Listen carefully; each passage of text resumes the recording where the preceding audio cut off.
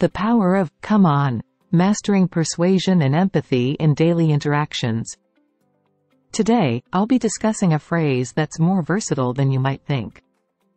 It's a phrase we use in our everyday lives, a phrase that can make a real difference in how we communicate with others.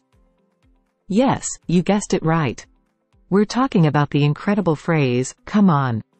Come on is not just any old expression. It's a powerful tool that can influence, persuade, and foster connections. Whether you're trying to get your point across, build rapport, or simply show enthusiasm, "come on" has got your back. Picture this: you're in a friendly conversation, and you want to boost the energy. What do you say? "Come on." It's a subtle way to show your excitement and make others feel comfortable around you. Now, let's switch gears. Imagine there's a conflict or someone you care about is upset. What's your go-to move? Well, "come on," in a compassionate tone can work wonders. For instance, "Come on. Don't talk that way.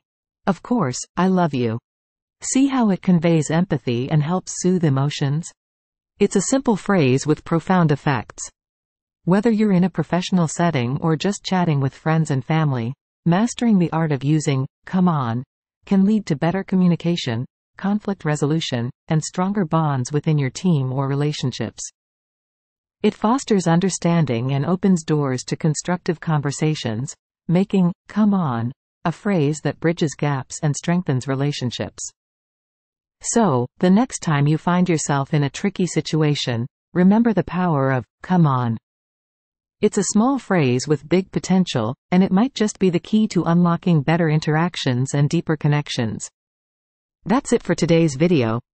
If you found this information helpful, don't forget to subscribe to our channel, and click the notification bell, so you never miss an update. Thanks for tuning in, and remember, the power of "come on" is in your hands.